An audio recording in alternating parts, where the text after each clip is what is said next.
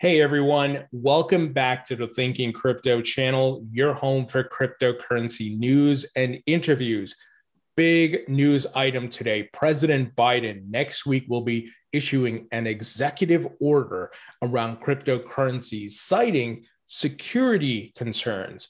I want to break this down for you. What are we hearing? What do we know as of today? And what can we expect? What are some of the outcomes? Is this good? Is it bad? Because it doesn't matter what coin you hold. If you're a Bitcoin holder, XRP holder, Ethereum, Cardano, whatever it is, this is important that we need to know about because we know that certain members of Congress and within the government are coming for crypto as a whole. They're trying to slow it down as much as possible. So we're going to talk about what's being said. There's some investigative reporting being done by Decrypt and what they're saying about who's working with the White House to come after crypto. In addition, we have some other crypto regulation news where members of Congress have sent out a letter regarding the infrastructure bill and reporting there. So lots to break down. And there's some big Bitcoin mining news in Texas as well as Zimbabwe. So lots to go through. Before we get to it, please go ahead and hit the thumbs up button, leave a comment below, and hit the subscribe button if you're new here. It helps support the channel and it doesn't cost you anything. If you're listening on a podcast site, please give me 5 stars. Guys, this video is brought to you by Algorand, which is building the future of finance. Algorand is one of the leading blockchain projects in the crypto industry. They're getting significant adoption and investments. So if you would like to learn more, please visit algorand.com. Now, if we take a look at the crypto market list here, Bitcoin is back over $37,000. But as we've been talking about, altcoins are not doing anything. They're essentially waiting for Bitcoin to find its bottom. And, it's right now in price discovery to figure out what that bottom is, most likely $30,000. And then Bitcoin will retrace to maybe about 55 to 58,000 is what I believe. But, we don't know what's going to actually happen because no one can predict the future. So we just have to be patient and let Bitcoin do its thing. And then I believe once Bitcoin has made its move, we'll see alt season. Now, I've been talking about, the scenario, which pretty much is in line with Blockchain Backer, who has a YouTube channel. Many of you know who he is. He's been pretty accurate with his predictions, but so has Credible Crypto, and who I'm looking to get an interview with soon. And he's predicting that after this correction, Bitcoin will move a bit sideways and then start to move up slowly, and then could go to new all-time highs. He predicted the movements that we're seeing right now since in November. So he's been on track as well. And he's saying, just load it up the chart to take a look where we are now, since I shared this about 6 weeks ago. And essentially, he talked about the correction downwards. And he says, we will have one more swing lower below 42K, but above 30K, which is exactly what's playing out right now. So he was on track with that. So it's a matter of, blockchain backers' theory that Bitcoin has a retracement to 55 to 58, then starts going back down. And then alt season, or Credible Crypto, who's saying, hey, the other scenario is Bitcoin still has a blow off top to go to, then we'll see alt season.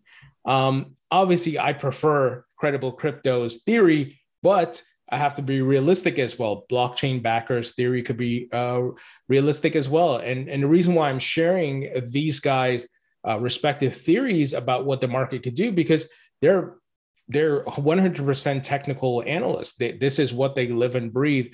I'm nowhere near their level at all. I'm still learning like many of you, but I look at multiple data sources and different opinions as well. It's important to do that. You don't want to be, just not only listen to the things that play into your narrative or what appease you, but you have to listen to both the contrarian and the opinions that you agree with, but also the contrarian as well. It's important to do that. We want to make sure we're making the right decisions and the right moves. And we want to look at all scenarios and look at the market holistically. So at this point, it's a waiting game. We just have to wait and see what Bitcoin will do over the next few weeks. Right now in the weekly chart, a weak green candle is forming. So hopefully we find the bottom soon, but I think Bitcoin could still get choppy and move sideways and go down a little bit and pump up a little bit, and until it's fine, it finds that support level. So it's just a matter of being patient, just like we had to be patient during the summer, guys, when it was pretty boring. It was pretty painful. Look at how long it took Bitcoin to just go through that. Do I believe we'll have to do the same thing now, as long, like 2-3 months? I'm not sure, but might take a month or a month and a half. But we'll just have to wait and see. All right, let's move ahead here. Here's the big news. The Biden administration is reportedly preparing to release an executive action to regulate Bitcoin as a matter of national security. So not just Bitcoin, but obviously the entire crypto market. Now, this is being reported by Barron's. This is where the news is actually being broken from. And the headline reads, White House wants crypto rules as a matter of national security. And we only get a tidbit of what this article is. You have to subscribe to view the whole thing. I hate these subscription models. But it says here, the Biden administration is preparing to release an executive action that will task federal agencies with regulating digital assets such as Bitcoin and other cryptocurrencies as a matter of national security. A person familiar with the White House's plans tell Barron's the national security memorandum, expected to come in the next few weeks, would task parts of government with analyzing digital assets and assembling a regulatory framework that covers cryptos, stablecoins, and NFTs, or non-fungible tokens, this person said. And that's kind of where the article summary ends. And Eleanor Terrett of Fox Business, who's been doing investigative journalism around the SEC Ripple lawsuit, she tweeted out the following, talking about this and that this is a matter of national security. But she said she's changing the few weeks line in the article to next week as per the source. So she spoke to the source, and it looks like next week is when Biden's administration is going to release this thing. So what can we expect, guys? Well, from what we see here, they want to have the different regulatory bodies within the government. So I'm assuming the SEC, the CFTC, the OCC, and so forth, these folks to come together and start putting out what I would think is clear crypto regulations. It could be bad, or this could be good, where maybe they're not as aggressive and they don't try to stifle innovation, because that's a problem we've been seeing with the SEC. So I'm optimistic, but cautiously optimistic, if that makes sense, because look, I don't know what we're going to see. A lot of Democrats, and yes, we do have bipartisan support for crypto, but look, a lot of Democrats have been kind of anti-crypto. You look at Janet Yellen, you look at Elizabeth Warren, guys like Brad Sherman, who I hope he gets defeated by Erica Rhodes. So right now, it's a waiting game, and I'm hoping it is positive. We are seeing a lot of dialogue around crypto regulations and things like that around the globe. We just heard from Putin in Russia. So let's see what Biden does here. He has the opportunity and could go down in history if he does this right. Look, if he does it wrong too, he could go down in history for those reasons. But think of the internet and what could happen with the economy if he was to do this right, with jobs and all that. But, we have to wait and see, because we know, look, Biden, all these regulators and politicians are being lobbied by the banking cartel, the traditional financial world, banks that want to slow this thing down as much as possible because they want control of it. Now, funny enough, it was released today, a investigative journalism piece by Decrypt. And here's the title: Snow Job, the plot to hand the crypto industry to the big banks. The Biden administration's secret crypto strategy is becoming clear. It wants to force stablecoin issuers into the arms of big banking. Remember what I've been saying? The banking cartel, Gary Gensler is a puppet. Janet Yellen is a lapdog for the bankers. I've been saying it for a long time. There's a reason, guys, because the banks control these people. You just look at the rotating door you have with government officials and the banking sector. We've seen guys from Goldman Sachs go work for the government, Hank Paulson and many others, right? Steve Mnuchin. So I'm cautiously optimistic. So let's go through this. The Biden administration's crypto strategy hinges on stablecoins. The strategy is to use federal agencies to squeeze stablecoin issuers. The ultimate beneficiary is likely to be the big banks, because the big banks want to issue their own coins. They want to control the flow of money. They don't like these private institutions and crypto companies like Circle and Tether and many others issuing stable coins. Look, that's why JP Morgan went and created JPM coin, because they see that their lunch is being eaten, right? So they're, of course, lobbying the hell out of people like Janet Yellen and folks part of the Biden administration to try to control this. So let's see if I can call out a few things here. Interviews with former regulators and executives at top crypto firms reveal a sophisticated plan not to crush crypto, but to co-opt it by handing a core part of the crypto industry, stablecoins, to the big banks. Doing this, regulators believe, will bring the freewheeling crypto economy to heel. Here's a quote. It's a very thought through doctrine about how to stop the crypto industry from growing too fast and too much, says Maya Zahavi, a crypto entrepreneur and investor who has advised regulators. So who exactly is behind the strategy? Listen to this. While many may view the ambitious SEC Chair Gary Gensler as the architect of the Biden administration's anti-crypto policies, his influence has been overstated. It is instead Treasury Secretary Janet Yellen, Senator Elizabeth Warren, and a clique of Federal Reserve veterans who appear to be calling the shots. So remember when I called Janet Yellen the banker's lapdog, and that got picked up by the Washington Post?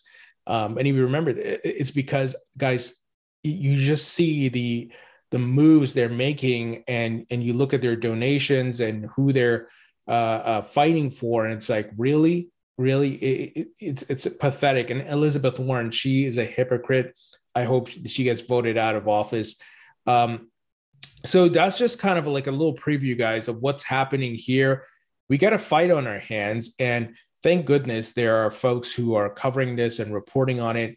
And there are members of Congress, both Republicans and Democrats, that are fighting this back. For example, we have the Financial Services GOP, which has two members, Patrick McHenry, Representative Tim Ryan out of Ohio, and their colleagues sent a letter to Janet Yellen ahead of the expected guidance on new digital asset reporting requirements. They urge her to provide additional clarity to America's innovators and entrepreneurs. Now, remember, Yellen is the one responsible for inserting that bullshit reporting requirements into the infrastructure bill, right? And here's what Patrick McHenry had to say about this respective requirements. He said, we introduced the Keep Innovation in America Act to fix the new digital asset reporting requirements, but our innovators and entrepreneurs can't wait. Secretary Yellen must provide much needed clarity so this nascent industry can flourish here in the United States. Congressman Tom Ryan also weighed in. He said, I've always been a big believer in the power of American innovation. To keep leading, we need politics that put our innovators and entrepreneurs in the digital asset space on top and give them clear guidelines needed to thrive. Senator Yellen must provide this much needed clarity. So I'm so happy to see these folks are taking action. I'm actually trying to get an interview with Congressman Tim Ryan, as well as Representative Patrick McHenry. And, we're seeing more and more members of Congress are jumping on board with crypto. Many are joining things like the Blockchain Caucus led by Congressman Tom Emmer and Darren Soto. So we're making progress, but it's a fight. We got a head on our hands. Now, Patrick McHenry also said the following. He tweeted out this: it must be Groundhog Day. Democrats are once again using a massive partisan legislative package to sneak through destructive digital asset policies, first in the Infrastructure Investment and Jobs Act, and now in this so-called China Competitiveness Ness bill. So once again, Yellen and Elizabeth Warren, hypocrites. And I'm glad, once again, these folks are being called out, and we have folks who are pro-crypto and looking to provide clarity for the market. Now, speaking of clarity, the SEC continues their bullshit. They have rejected Fidelity's Wise Origin Bitcoin Trust Spot Bitcoin ETF. So they just denied, I think it was, I forgot the name of it. They just denied another one as well. But just look at this, Fidelity, right? And we've been covering this news around Fidelity. Fidelity got an approval in Canada for a Bitcoin spot ETF, and that ETF is trading on the Toronto Stock Exchange. And here in the United States, they're getting denied. This is pathetic. Gary Gensler is pathetic. And once again, it's not just about XRP. It's not just about Bitcoin. It's the entire industry. Obviously, they're going after stablecoins. We've been talking about the SEC has the crypto exchanges in their targets, and they're going after lending platforms. Obviously, they blocked Coinbase lending. They're now going after Celsius as well as Gemini, I believe. So no one can hide here. And I think, some folks have been staying quiet about the Ripple lawsuit when they shouldn't be.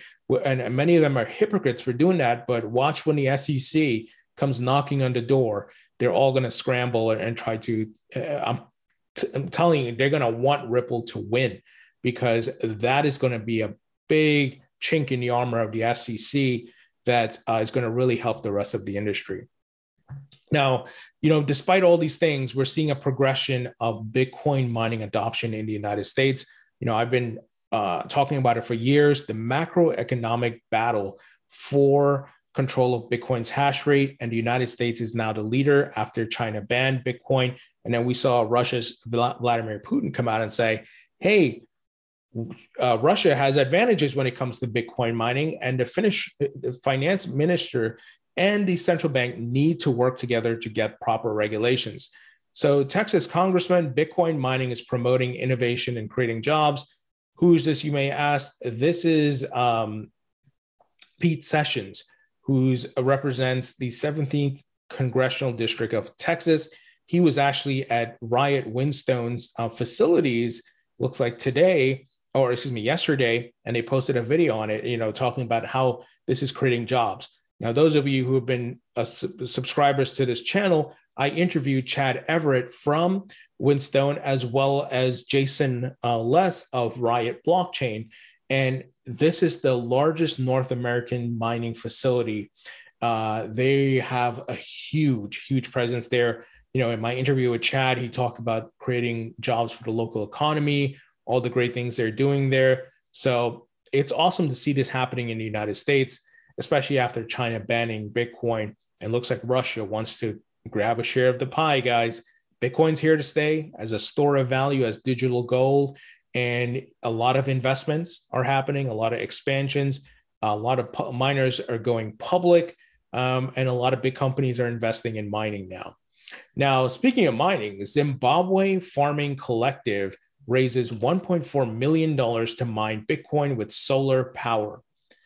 Guys, game theory will play out across many countries in Africa. They have obviously the weather to do a lot of solar, and this is going to benefit many of these folks, and especially areas where there's excess energy. And if you don't see what's happening, I don't know what to say, but we're seeing Metcalfe's law, network effects happening globally.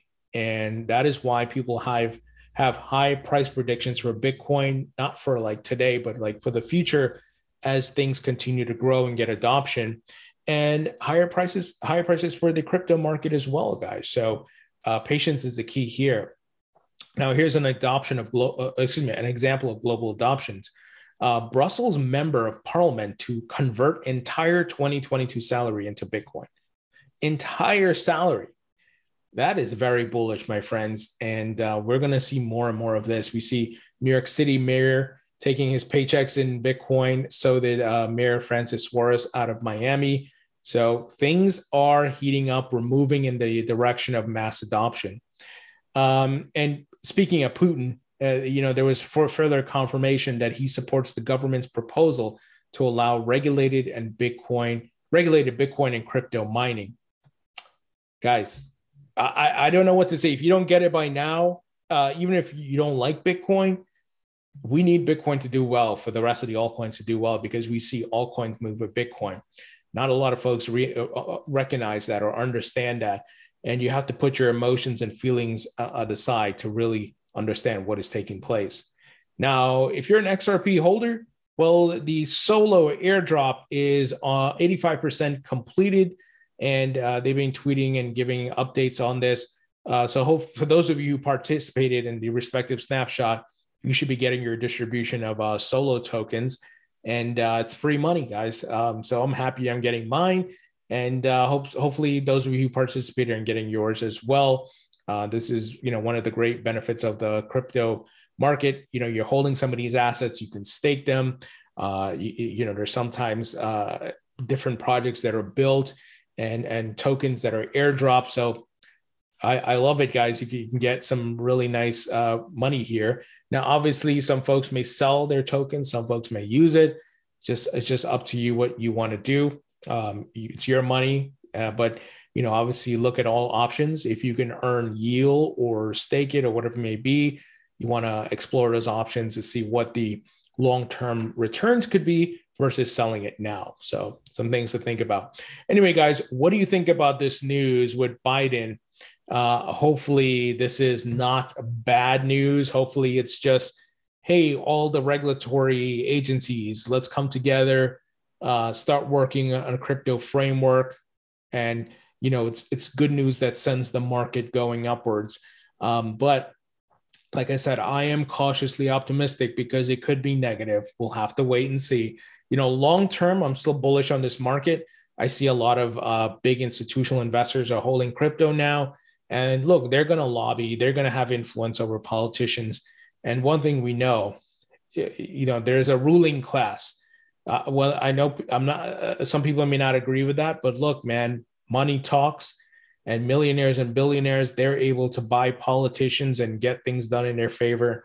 We've seen it with corporations and different folks. So the bigger the whales are that hold crypto, like Elon Musk and Tesla and many others, Ray Dalio and these hedge fund guys, the better chance that the president and the government's not going to come out too aggressive or hard on crypto, because they don't want to hurt the pockets of these ruling class guys or these whales, whatever you want to call them, the elites or whatever it is. That's how we've seen this market run, right? The economy, where if you got the money, you can go lobby, you can get things done.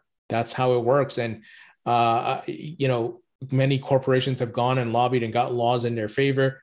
So if you understand what's happening, outside of crypto, when it comes to that, then you'll understand that maybe they won't come out too hard against this. Anyway, guys, I want to hear what you think. Leave your thoughts and comments below. Hit the thumbs up button, share this video, and I'll talk to you all later.